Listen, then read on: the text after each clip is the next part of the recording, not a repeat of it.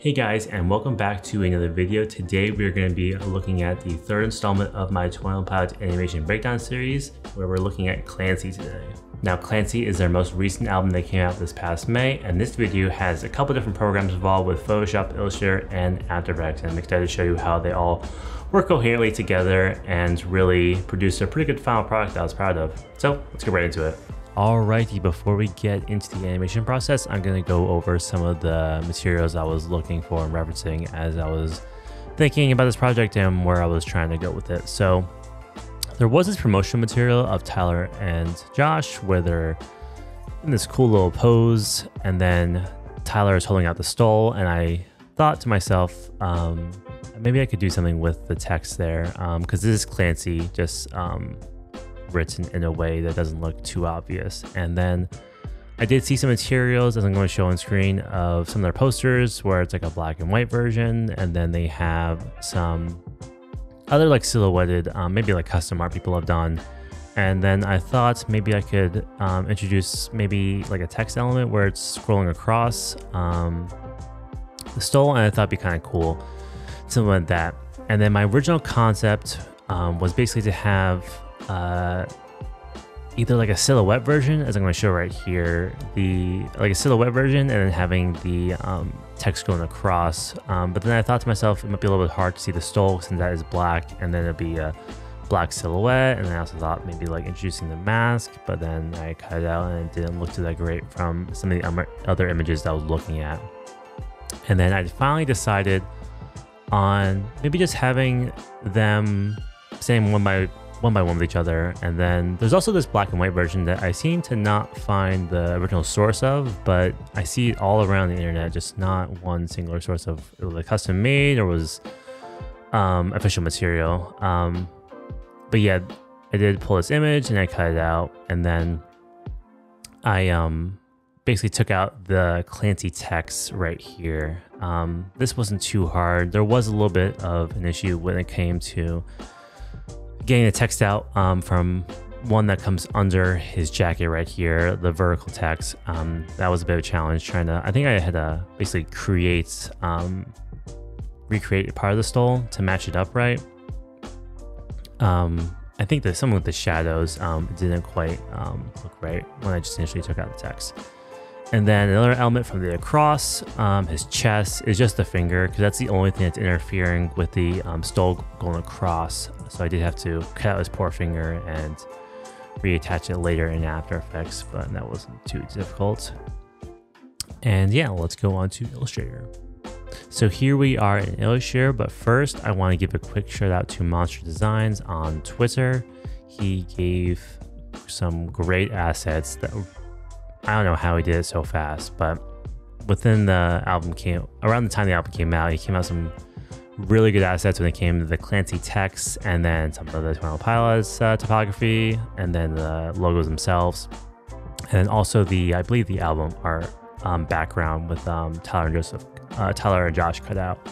I'm gonna show you that later, but yeah, great job by him. He helped me a lot. Basically, I didn't have to recreate some of these assets. I think I was trying to maybe demonstrate this, but I didn't really get that far because I just used the ones already made. We're going to learn a little bit later that not having the exact text for Clancy right here was a little bit difficult, but what was provided was really great overall. But yeah, here's some other inspiration I was looking at. This is This is right here. A t-shirt I saw, I think one of their small venue shows, where again it was like the silhouette version and then the Clancy yellow text going across. So then I thought maybe I could work with that a little bit more, as we see that Photoshop file that was working before. But yeah, I did decide to just have them non-silhouetted version. But yeah, here we have the actual background to the animation. Again, Clancy text going around the border.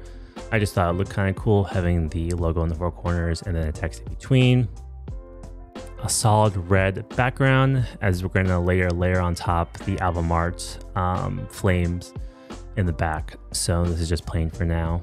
And here was me kind of lining up the Clancy text. We're going to see how they're brought into After Effects, and then that's going to animate from there on, but this is just how it starts. And then you basically just push it from Overlord, which is my savior when it comes to getting clean vectorized assets into After Effects.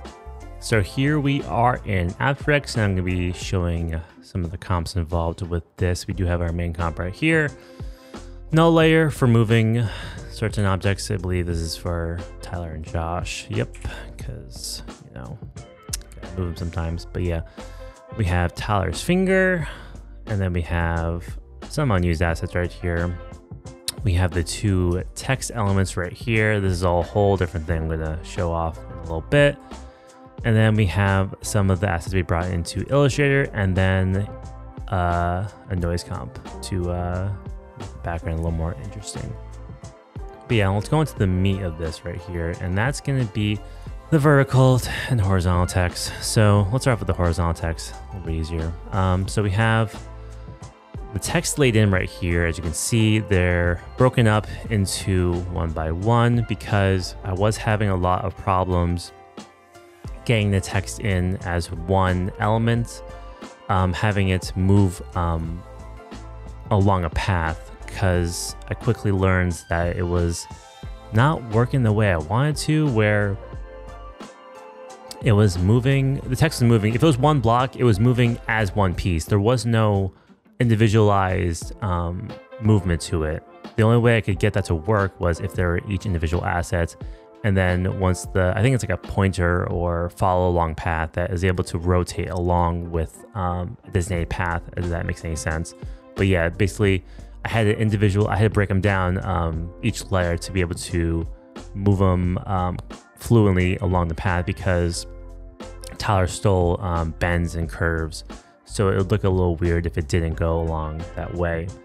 And then once they were all in, I assign them to the path, they're all moving, and then to get them to duplicate right, I had to duplicate that comp a bunch of times, and then this is how it basically flows out, where this is the base starting frame of where everything starts, and then each comp is on its own basically timing system, but they're all next to each other. So it looks like from the main comp that they're all flowing in seamlessly, but in reality they're just moving to the end, and then new ones are spawning in at the top.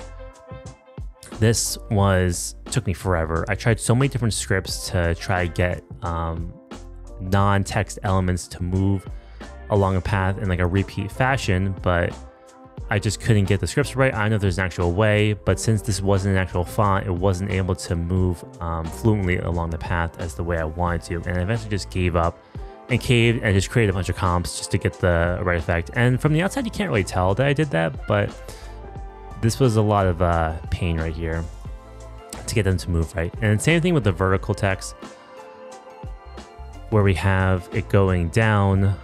This is the original version. Funny enough, where they're all going down, because in my first version I posted to Reddit,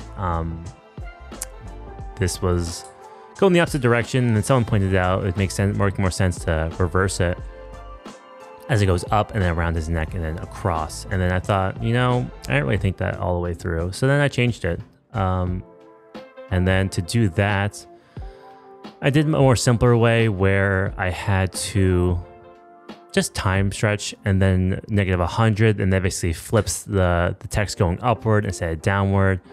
Again, I didn't want to add any more unnecessary time. This was more or less the last few things I was doing on this project, so it wasn't that integral for me to get everything 100% perfect. I think that's a big lesson to learn, is to not stress yourself out when it comes to certain things like this. Just get what works and then try to run with it if it doesn't impact your flow too much.